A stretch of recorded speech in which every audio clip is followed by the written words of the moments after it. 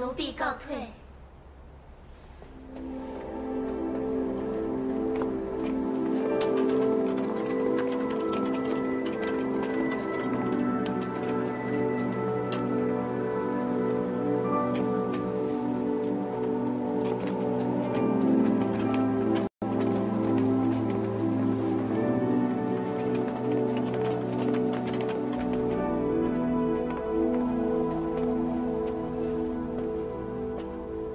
汪直参见皇上，不知皇上召见汪直有何吩咐？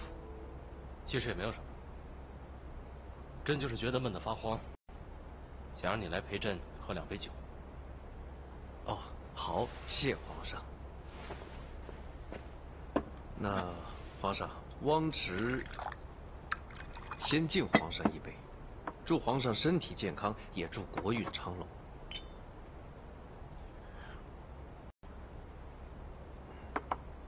你站着干嘛？赐座。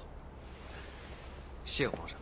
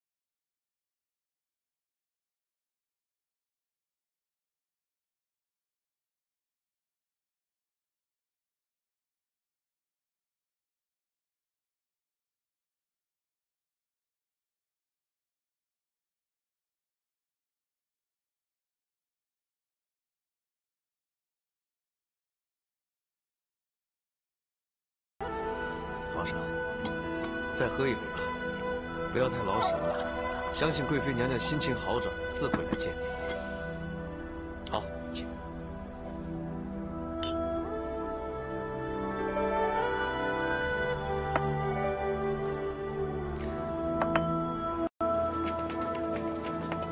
哎，美心、超群，好久不见了。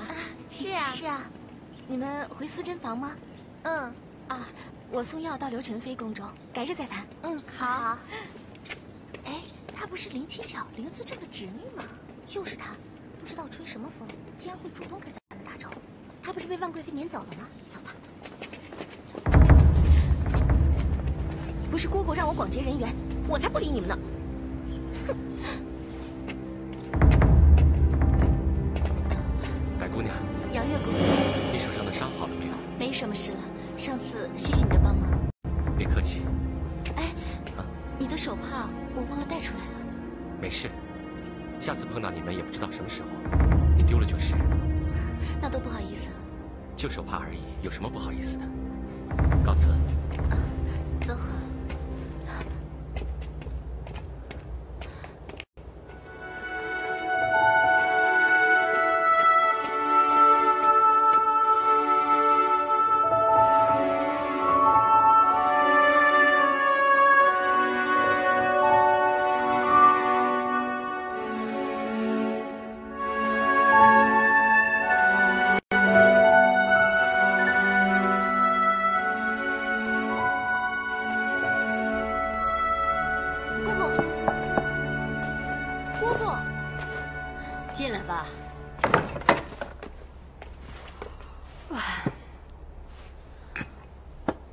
怎么了？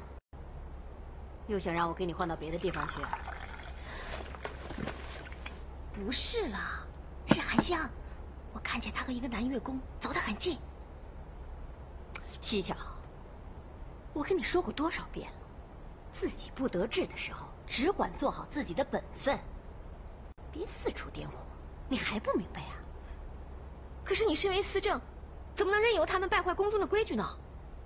你在万贵妃宫中还没有得到教训。我告诉你，我给你换到御药房煎药，已经是煞费苦心。你知道上回得罪万贵妃那个宫女现在身在何处吗？被罚到换衣局洗衣，永远都不能出来。我在上宫局虽然有官职，但我也有对头。你要再这么给我添烦添乱，我早晚会把你送到无痕殿，让你离我远远的。哎呀，姑姑，出去！见到你我就头疼。出去！把门给我带上。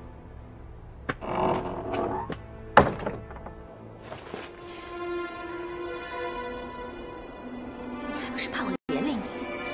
当日我在万贵妃宫中得势的时候，你会这样对我吗？走着瞧，我早晚不用靠你，也可以扶摇直上的。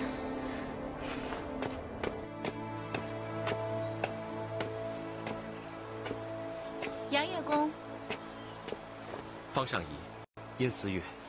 杨月宫，你那首契别编写完了吗？还没有。我和殷思月都很喜欢那首曲子，但后宫中太后和妃嫔们都喜欢以喜乐为主的音乐。如果你能够做一些愉快的乐曲，那就更好了。杨勇一定谨遵方上仪之言，尝试编写喜乐。啊，方上仪，殷思月，杨月宫，张太医。张太医，去看万贵妃了吗？啊，对，刚给万妃把完平安脉。哎，方上仪前几天得了风寒，现在没事了吧？吃了你开的药，3天就好了。啊，那就好，那就好。我们还要去月宫局办事，张太医先行告辞。哦，那请慢行。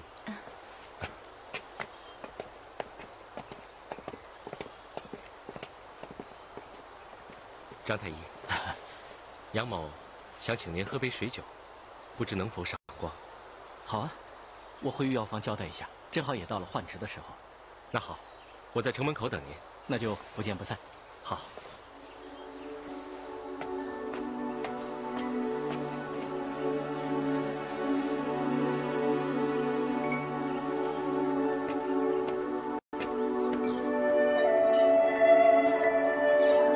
杨月宫，请。张太医，请。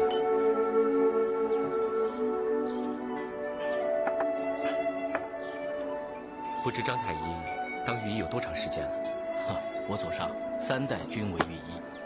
我在23岁那年由我爹引荐入宫，这一转眼又是23年。那岂不是在宫中度过了一半的人生？再过些时日就超过一半了。张太医，你在宫里待了这么久，有没有想过要离开啊？正如你说的，可以走，但总有留下来的理由。哼，这才叫人无奈呀。想不到张太医也跟我一样有那么多的感慨。哎，杨月光，我看你眉宇之间总带着几分哀愁，那首契别又是那样一首令人动容的悲歌，杨月宫是不是心中十分苦楚啊？痛苦的事情来得太快，想要把它忘记，却总是挥之不去啊。哎，你这样讲我很内疚啊。我们当大夫的，病可以治，可心却没法治。对自己也是如此啊。快来了！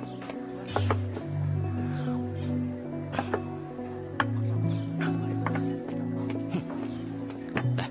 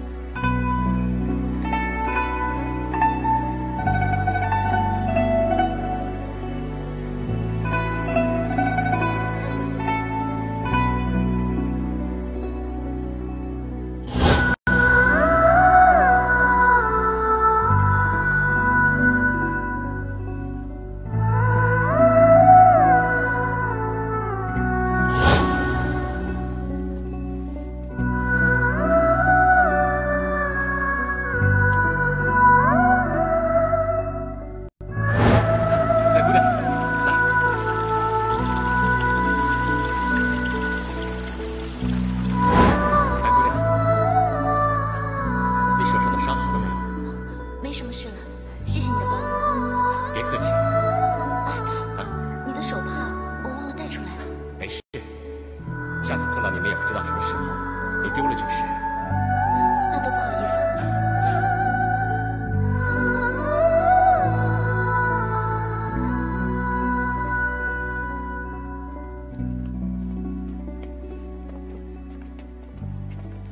春华，你过来一下。是。方善仪，你找我。大公主10日后回宫探亲，周太后会设宴招待她。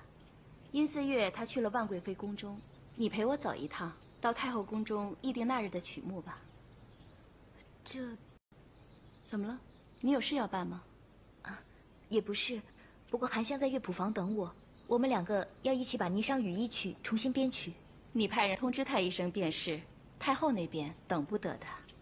好，我找人去告诉她。您稍等一下。红娥，我想麻烦你，帮我到乐谱房告诉韩香，我得陪方尚仪到太后宫中去，不能跟她一起编曲了，所以叫她别等我，自己先回去吧。好，我待会儿去通知她。谢谢。走吧。好。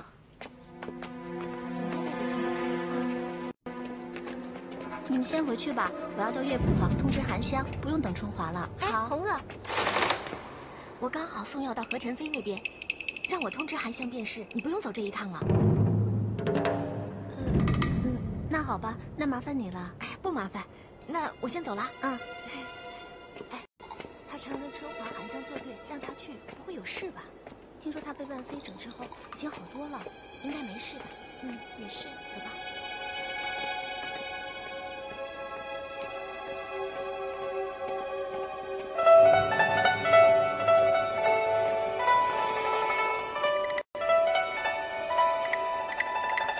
白姑娘，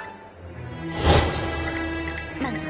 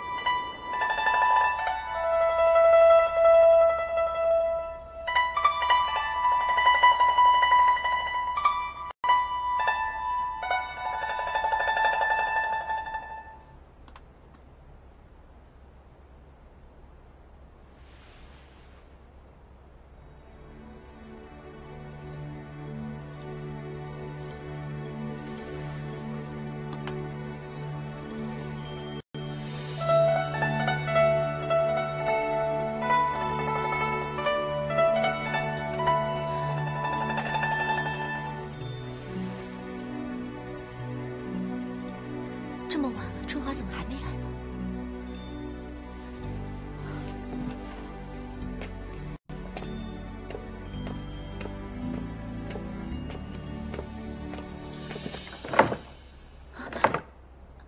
门怎么关上了？有没有人呢？开门呐！有没有人啊？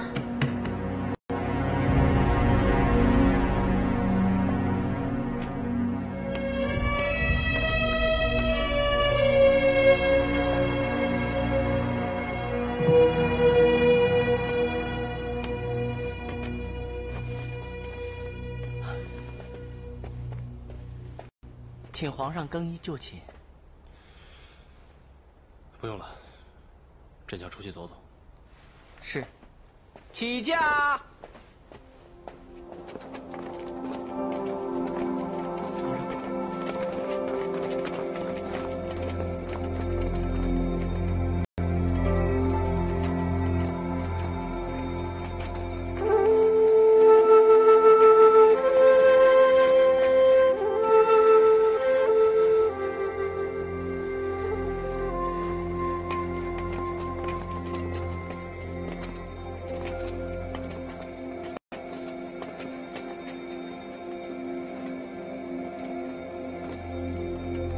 上，你看，今年桃花开得真好。有没有人呢？开门呐！快开门呐！来人呐！快来人！开门呐！二姐，有没有人呢？你有没有听到有人在呼叫？好像是有。走。快来人呐！开门呐！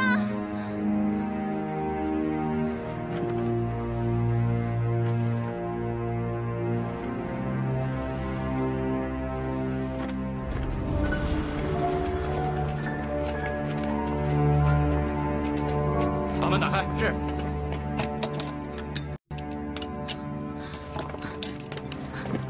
有人吗？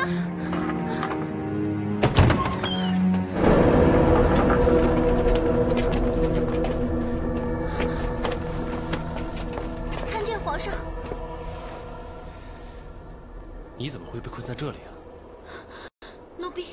奴婢不知道。不知道。那你是？奴婢是月宫局的百寒香。哦，百寒香。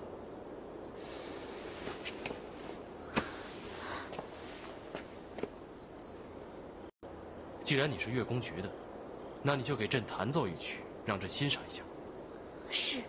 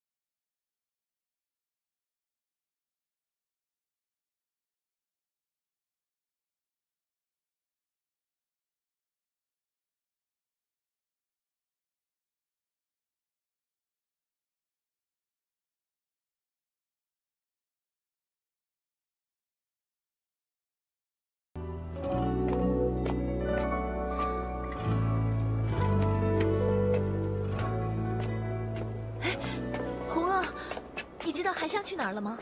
他还没回来吗？还没有。你没有告诉他吗？我今天不能去乐谱房跟他编曲了。我本来是要告诉他的，但碰见七巧，他说他顺路，所以就让他去了。七巧，你又不是不知道他的为人。我以为他被万贵妃撵走后，人就变好了呢。算了，我去找他吧。哎，韩香，郑华，你没事吧？我没事。你没事就好，那我走了。我们回房间吧。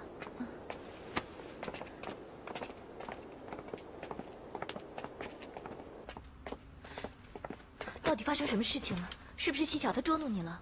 又是他，难怪乐谱房的门被人锁上了。你在那里一直被困到现在。来，先喝口水。可是那儿很少有人经过，是谁把你放出来的？是皇上。皇上？这……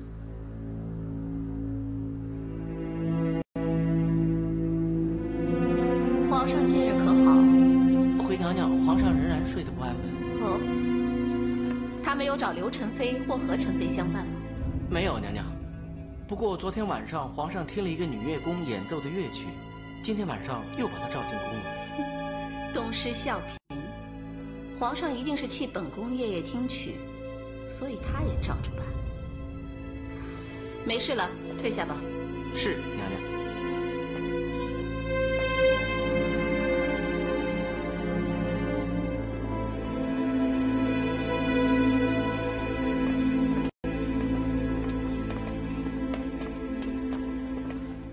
启禀皇上，月宫带到。参见皇上。平身。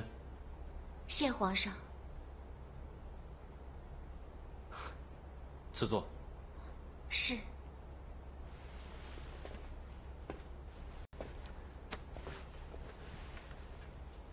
二喜，你下去吧。是皇上。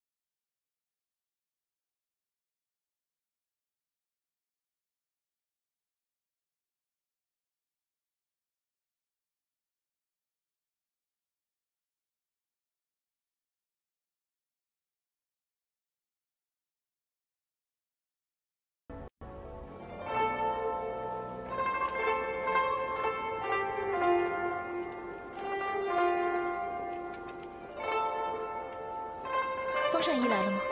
方善仪和殷思月都没来，你急成这样是有什么事吗？韩香昨夜彻夜未归，他不会是又被七巧戏弄锁到什么地方去了吧？我就是担心这个。这是喜事啊！这是我们上歌局的大喜事。方善仪、殷思月、韩香，我正有事要宣布。什么事啊？皇上刚下圣谕，韩香被封为百宸妃。韩香被封为百宸妃。这是后宫的喜事，更是我们乐宫局的喜事。李上宫已带周司舍、张司志、何思贞同到皇上御赐给韩香的同心殿，为百宸妃制定首饰、宫服，和重新布置寝宫。大家日后见到她时，谨记尊卑有别，不可失体统，知道吗？是。方善仪，我可以去见见她吗？现在她已贵为妃嫔，要见你时自然会传召，切勿自己到宫中去找她。如果这样，会坏了宫中的规矩。知道了。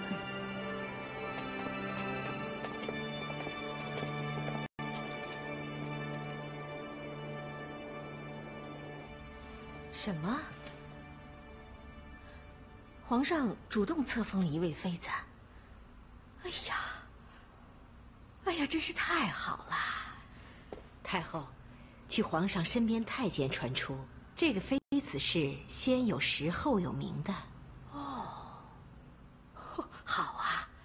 好。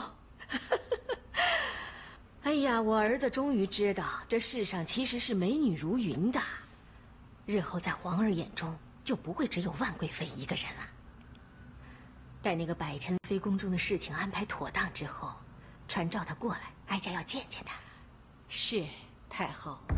百寒香，你们即刻给本宫查清楚，这个百寒香到底是什么人，从哪儿跑出来的？快去！是。皇上，你好狠啊！嘴上说对本宫恩情不减，册立皇妃是母命难违，原来全部都是谎言。娘娘别太激动，身体要紧。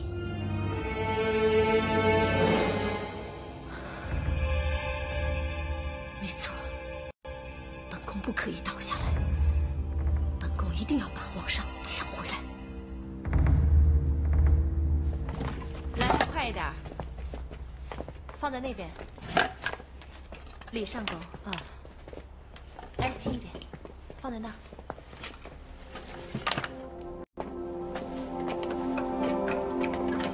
礼上宫。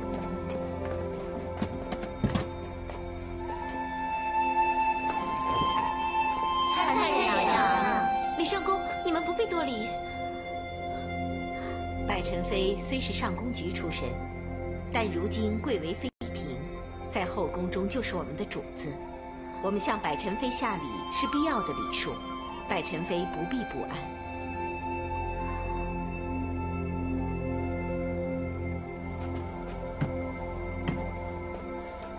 宫中规定，每位新立的妃子按照地位，可定制不同数量的宫服和首饰，而寝宫装饰也可重新更换。百宸妃可与张思治、周思摄、何思珍商议自己喜欢的式样。娘娘，日后自称时，不要再说我的，要自称本宫。见到皇上、太后，要自称臣妾。谢李上宫提点。本宫对首饰还有宫服、宫中装饰，并无特别要求，一切就由李上宫、张思治、周思摄、何思珍做主吧。这样，那就宫服和首饰先做一半数量，余下的待日后百宸妃有何意见时再做。至于寝宫装饰，待娘娘安定下来以后，可于日后再做装饰。不知百宸妃是否同意下官的建议？一切就由李上宫做主吧。百宸妃，今后就由夏荷为宫中长医，小蝶、孝芳为后命宫女，不知百宸妃意见如何？一切就由张思治安排吧。百宸妃没什么吩咐的话，下官等先行告退了。哎，慢着，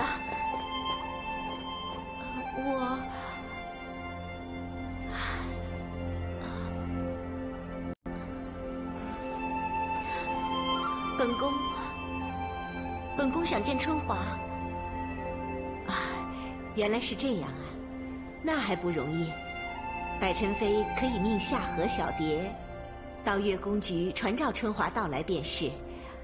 夏荷，即刻到月宫局传召春华过来。是李上宫。下官等告退。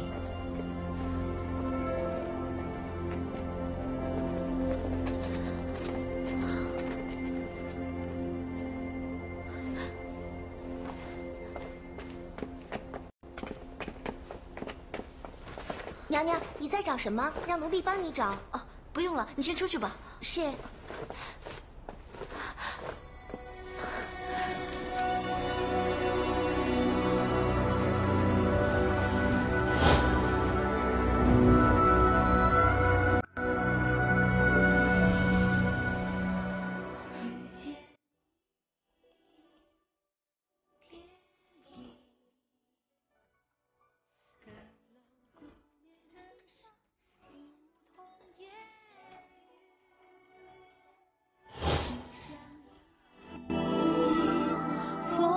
小丽月如水，水落梅花去。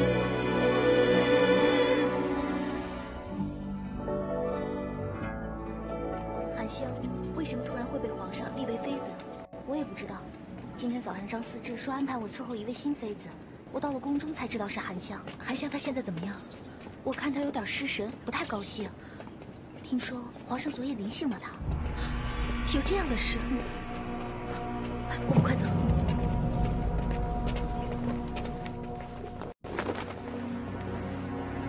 娘娘，春华大到。春华进来，其他人退下。是啊，娘娘。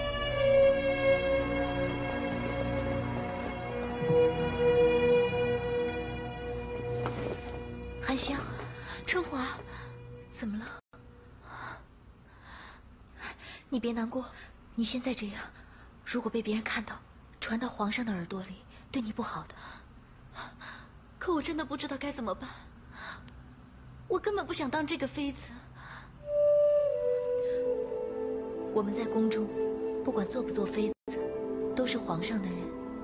你能被封为妃，已经是很多人梦寐以求的事情，你就别想太多了。可是你的心思我知道，不过有些人，有些事，你只能放在心里面，因为它永远不会有结果的。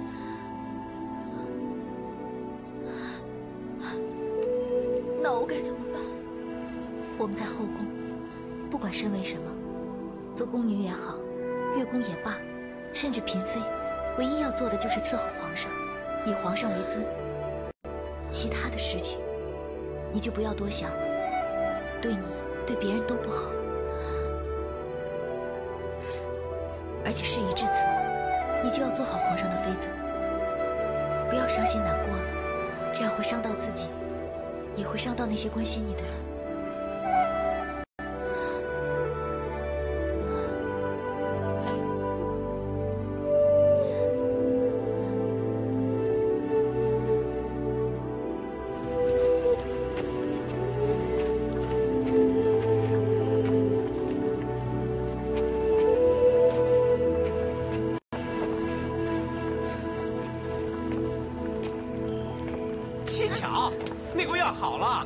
出来了，差不多了，磨磨蹭蹭的干什么？这是，真是的！皇上又册立新妃子了，哎，是吗？是哪一位淑女啊？哎呀，不是，这次啊是一个乐宫啊，乐宫啊！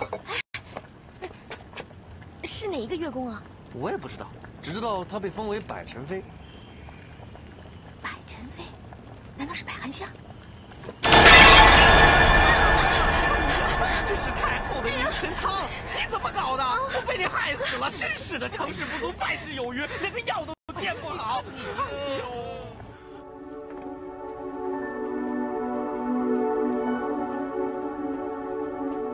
臣妾百韩香向太后请安。把头抬起来，让哀家看清楚你。是，太后。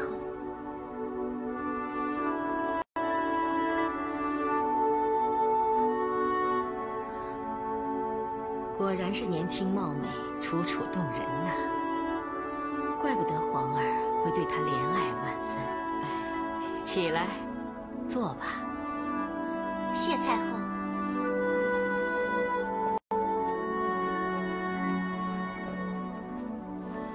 张嬷嬷，把哀家的礼物给百宸妃。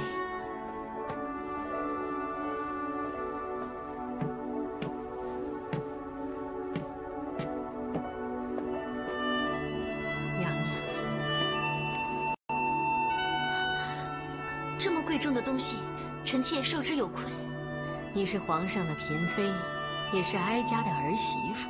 婆婆送礼物给儿媳妇，哪有受之有愧的道理啊？只要你日后好好的侍奉皇上，为皇上多添子女，哀家便安心了。收下吧。谢太后。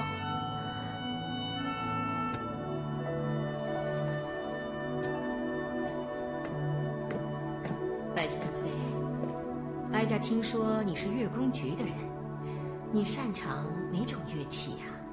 回太后，琵琶与扬琴，臣妾都略懂一二。略懂一二？你过谦了。乐工局的乐手可是千挑百选才选出来的，想必百宸妃的技艺一定是出神入化。哪日一定要给哀家好好的演奏一曲。如蒙太后不弃，臣妾一定以乐曲侍奉太后。好，你家里还有何人呐？籍贯是哪儿啊？经查实，百利基任几县道台之时，残杀忠良李维，现撤去官职，发配江州，家产充公。女儿百韩香即没入宫中为婢，即刻执行。大人，在堂下去。大人，是。大人，韩香，走，韩香，走，韩香，走，韩香。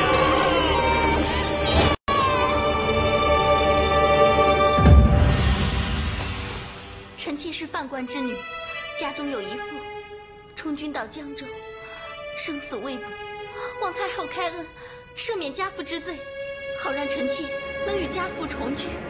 原来如此啊，百妃啊，你不必太过伤心，哀家一定派人查出你父亲的下落，把他接到京城来，让你们父女团聚。谢太后恩典。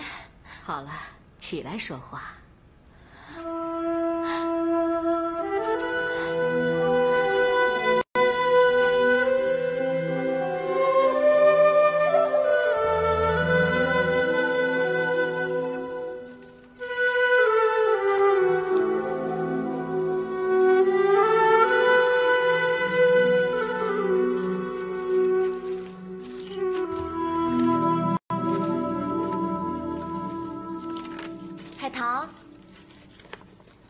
海棠，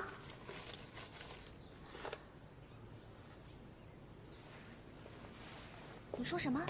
皇上又册立了一位新妃子啊？是啊，事出突然，今天早上闹得上宫局人仰马翻的，司贞房、司舍房都忙着打点呢。那还用说？哎，你知不知道这次新妃子的长医是谁啊？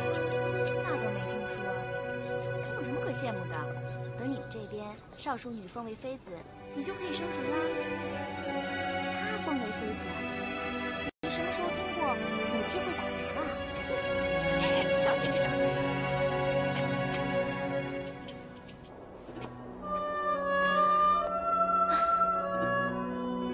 姑姑，进来吧。姑姑，你找我有什么事啊？皇上今天册立了百宸妃，你知道吧？宫中传得沸沸扬扬的，我怎么会不知道？你呀，我早就跟你说过，要多花点时间学习琴棋书画。你偏就不听。据说这个百宸妃就是因为弹奏了乐曲，才得皇上宠幸的。真奇怪，前天还是个乐工，今天怎么就册立为妃子了？据皇上身边太监传出，前天晚上皇上在御园散步的时候，听到乐谱房传出了呼救的声音，原来是有一名乐工被人戏弄，困在了房里。皇上就把他救了出来，并命他弹奏一曲，就这样，一曲定情了。是什么？皇上是在乐谱房结识百韩香的？哎呀，这也太幸运了吧！幸运？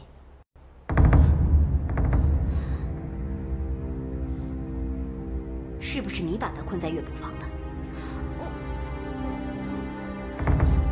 我只是想捉他。那你现在是成就了他。我怎么想的会这样啊？我早就说过，没那本事就不要去惹事害人。你真是，我真不知道这世上还有谁比你更笨。我怎么知道皇上会去那儿啊？